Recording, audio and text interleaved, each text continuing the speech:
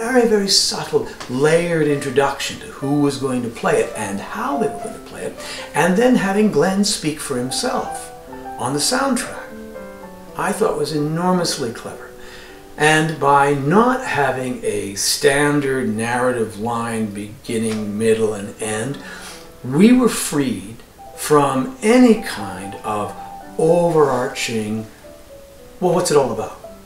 We could just do what I think is very Shakespearean, and that will lead me back to something else in a second, but trust the color that you're asked to play now. Don't try and make it join the next color, blend or bleed, just do this thing. So if it's blue, then that's green, and then red, and the sum total of all those colors will be a person. Imperfect, unanswerable, and occasionally unanswered. And we just say, I feel at the end of this film, I know him, and I miss him. Right? So that there's clearly, that was a general impression of people who saw the film. Finally, if you didn't know anything about Glenn Gould, you knew a great deal more, and you missed him because you thought, what a loss.